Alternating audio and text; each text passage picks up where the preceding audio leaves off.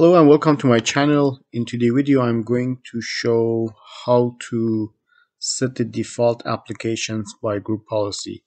Sometimes because of the Windows update the default application change and I see that make a problem. For that case we need to create a XML file and push it by group policy. The XML file is exported by this command. I will also paste it in the descriptions. The XML will be saved in the C drive. A temp directory is created and this is the name of the file.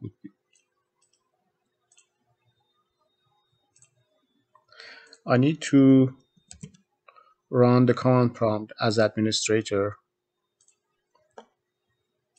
and paste the command here. This one create an XML file for me and export all the default applications.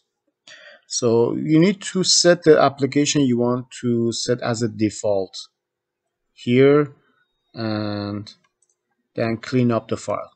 I will show how to. I'm going to see temp directory, so it's not created yet. So successfully created and the file is here and just created. I will open the XML file with Notepad. Since I want to just keep some extension files, it need to be opened by Internet Explorer. I'm going to clean up and remove the rest. So in this file it's include all the extensions. I need to just keep the HTTP, HTTPS, URL, and I believe that's it, and HTML. So as you can see, the HTML is Internet Explorer. I will clean up the rest and save the file. So I don't need the rest, I just need to keep the URL as well here.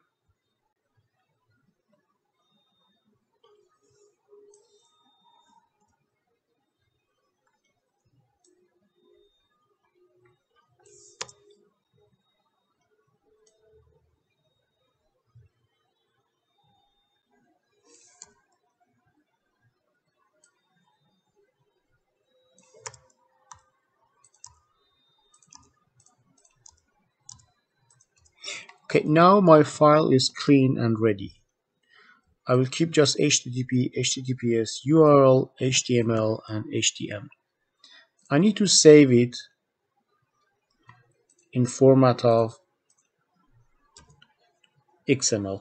So I call it default IE.xml.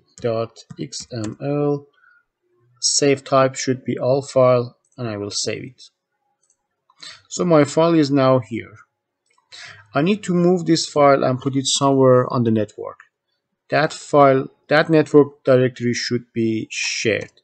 My DC name is DC1 and I already create a shared directory. I will copy the file and put it there. Okay, now I'm done with my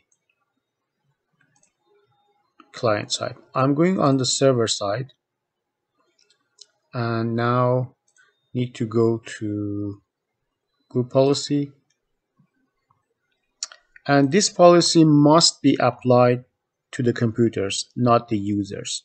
So this is the resources OU, and this is the name. It might be different on your Active Directory.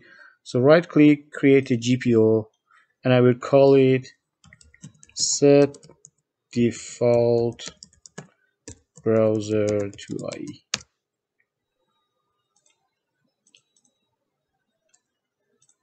So this is just a name.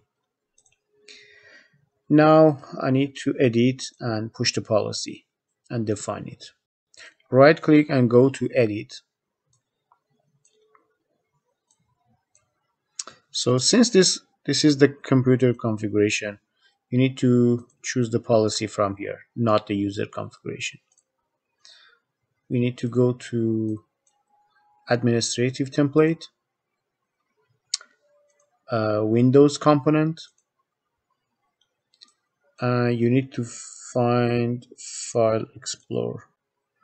Okay, File Explorer. So the path is here: Policy, Administrative Template, Windows Component, File Explorer, and find this one, Set Default Association Configuration File. I will double click and enable these rules.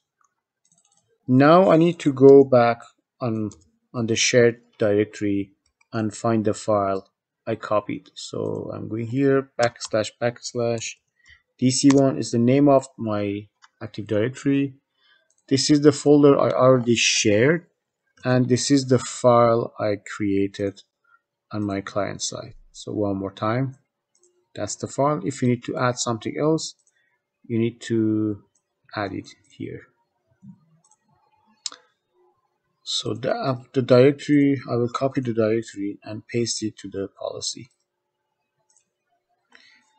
It should be include the exact file name.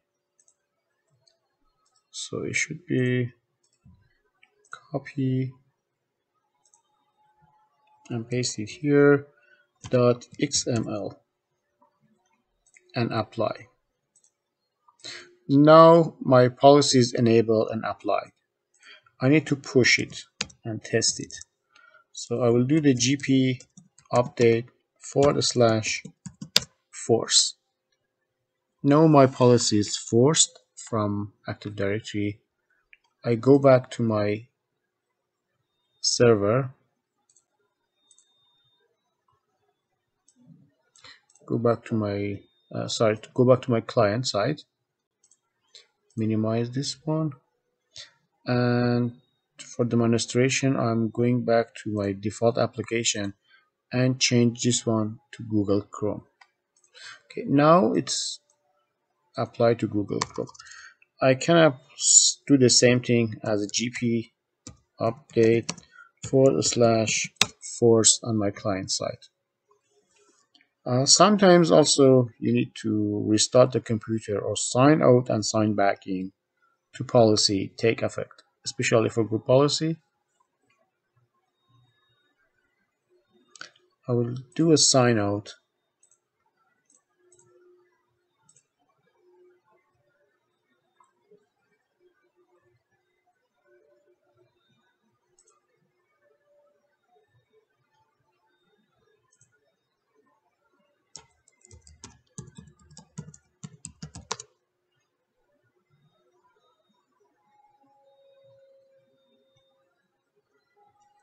Okay, now I go back to default application.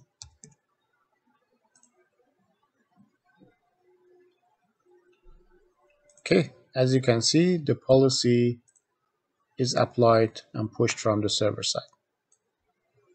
So one more time, you can get the add more file to this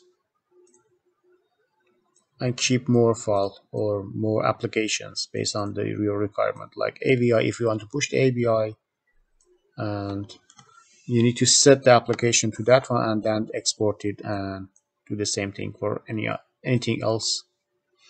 I hope you learned something from my channel. Please subscribe. Thanks for watching.